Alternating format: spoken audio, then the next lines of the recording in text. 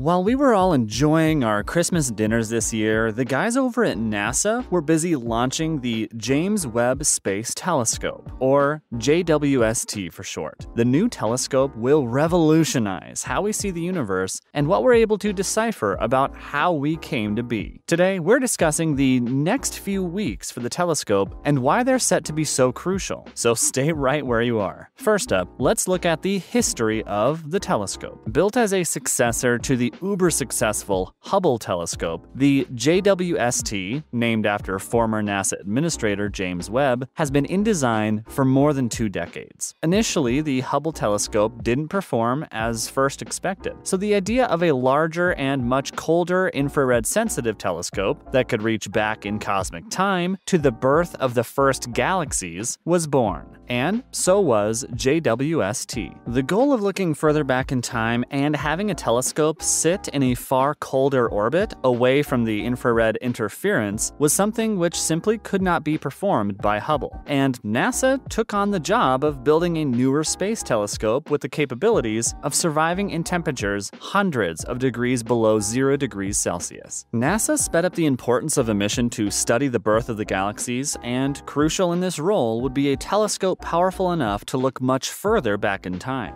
By the late 90s, NASA had created the Origins Subcommittee, with the goal of turning the universe into a laboratory to study things like black holes and other phenomena. Initially, after talks with Lockheed Martin and others, it was thought the design would be completed and launched by 2007. But there were many delays, and it would ultimately take another 14 years to get the project off the ground, literally and into orbit. The prime contract was eventually given the TRW, the tune of a cool $825 million. So why are the next few weeks so crucial for the JWST? Stay tuned to find out. So, as we know, NASA launched the long-awaited JWST on Christmas Day, which will eventually help us learn more about how the universe came into existence. The project, which is jointly funded and operated by NASA, the Canadian Space Agency, and the European Space Agency, passed its first major test on Jesus' birthday. But there are plenty more on the horizon. One of the most complicated mechanical designs ever attempted, the JWST has lots of movable parts and had to be folded to fit into the nose cone of the rocket, which carried it into orbit. For it to fully unravel itself in deep space, there will be 50 major deployments and another 178 release mechanisms. So to suggest the mission is complete now is quite a long way from the truth. Following the successful launch of the satellite, initial deployments included the solar array and gimbaled antenna, which were also a success. So there are reasons to be tentatively optimistic. The antenna will be used to send a data dump down to Earth twice daily. But the next big test, which began on December 28th, will be deployment of the Sun Shield. With its 5-layer structure, each one roughly the size of a tennis court, this process won't be complete until January 3rd.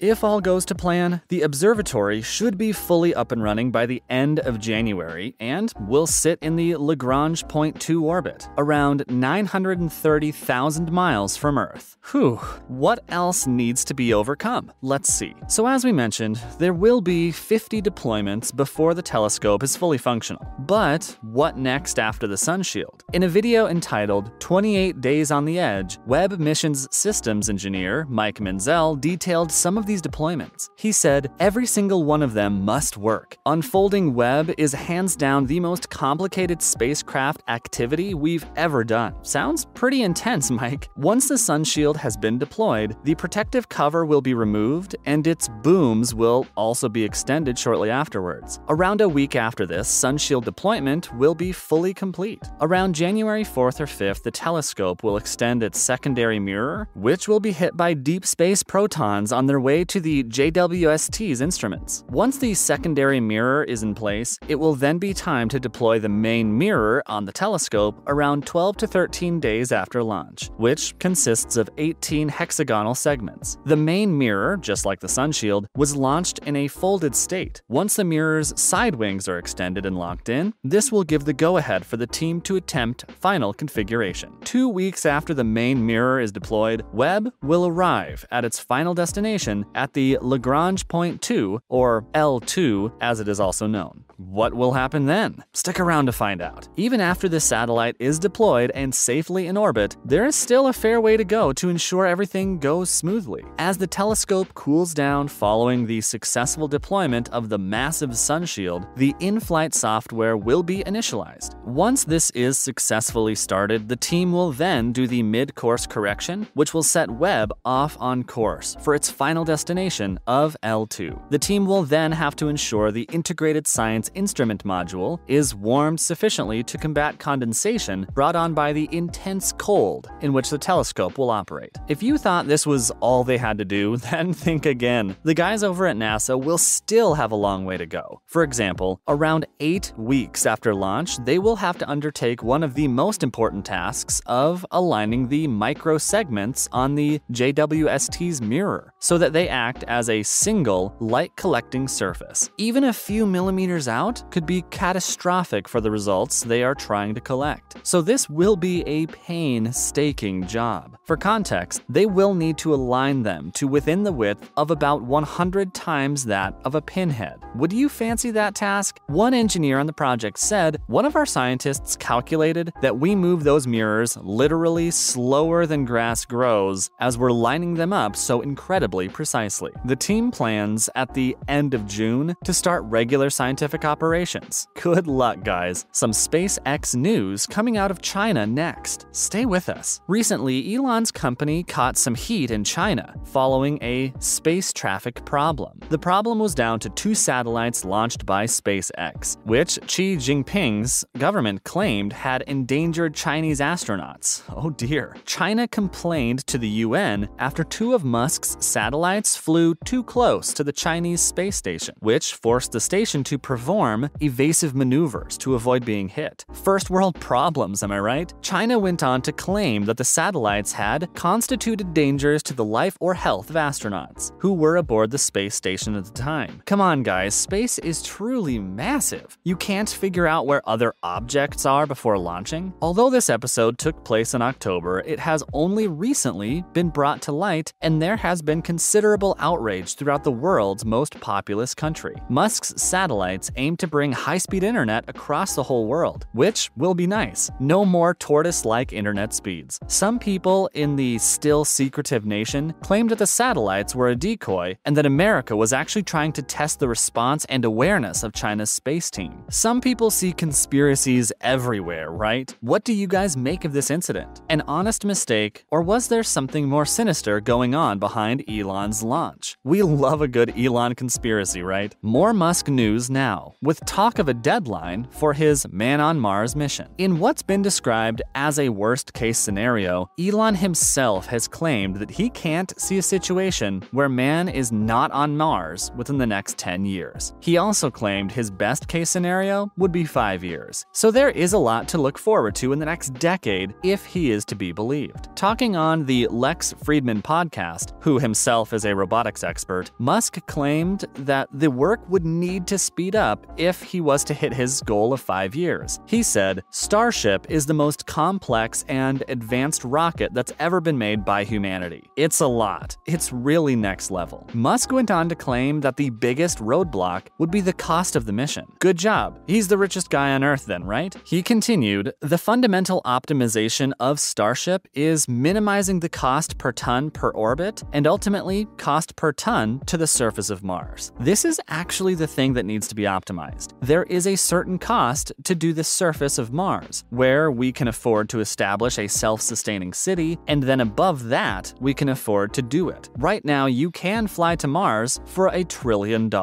What do you make of Musk's plan to put a man on Mars? Or just his all-round Bond villain type persona? Let us know below. As always, thanks for joining us today, and remember to stop by next time for some more fun revelations. Why not share our video with any space heads you know of too? Bye, guys.